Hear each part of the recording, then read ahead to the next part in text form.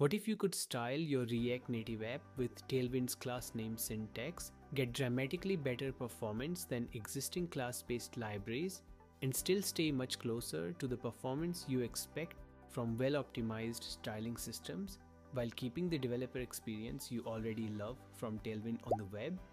This is exactly what Uniwind is about. It takes Tailwind's utility-first workflow, integrates deeply with Metro at build time, and delivers performance far beyond what earlier Tailwind for React Native solutions achieved.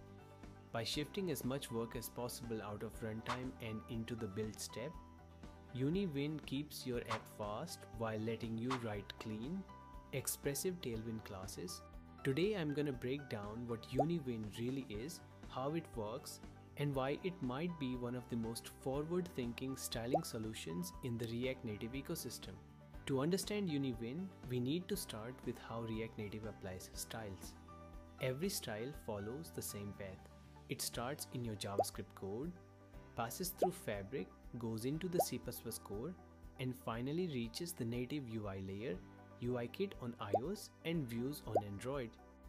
There's no way around this. Even the built-in StyleSheet travels through the same flow, which is why it remains the baseline for raw speed. Uniwind brings the full Tailwind workflow to React Native by shifting all utility generation, CSS parsing, and style computation to build time through deep Metro integration. It uses Tailwind's new CSS engine and a global CSS file to pre-compute static style objects, merges Tailwind utilities with custom CSS for a unified styling model, and embeds optimized styles and generated TypeScript types directly into the bundle. For minimal runtime overhead, developers can target iOS and Android with Tailwind style selectors, rely on a CSS-variable based theming system without JavaScript providers, and use Tailwind color utilities that automatically map to native component props. Together, these features provide a fast, consistent, and streamlined developer experience that brings Tailwind's ergonomics to React Native without the performance costs of older runtime-heavy solutions.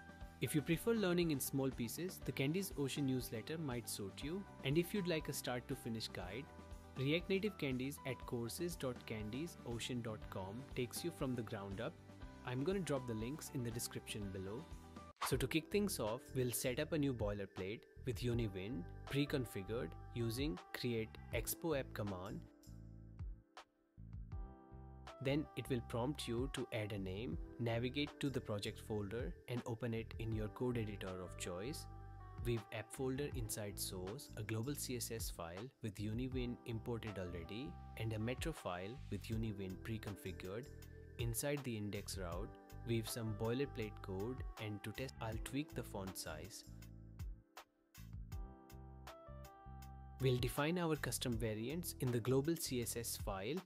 First, we'll introduce a new theme layer, and inside root, we'll add our variants with custom colors like background, foreground, primary colors, and more.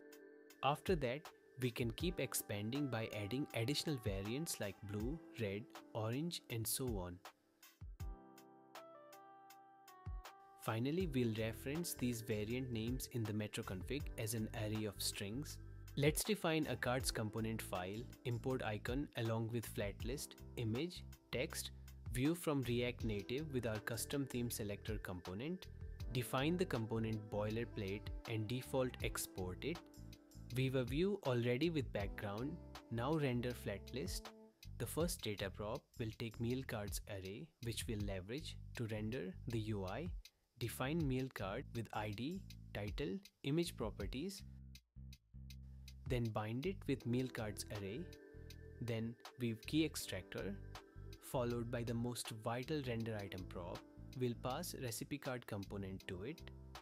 Inside it, we'll use card background for showcasing Uniwind's features and render the name, image,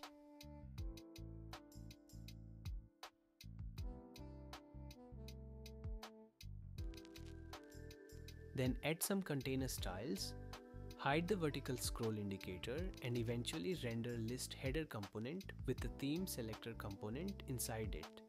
We'll now toggle the themes,